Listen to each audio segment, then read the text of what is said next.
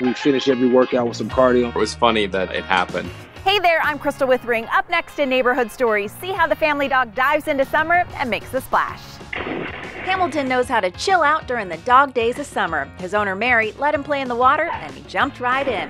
Her floodlight cam helps her know what's going on around her pool. I always check the camera if we get an alert just to see what is going on back there, and if one of the dogs fell in, at least we know right away so we can go out there and help them.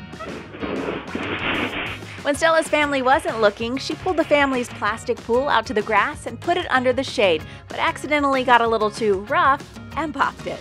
After we found it in a deflated pile in the backyard, then we went on the Ring video camera and watched it and just laughed hysterically. Arms.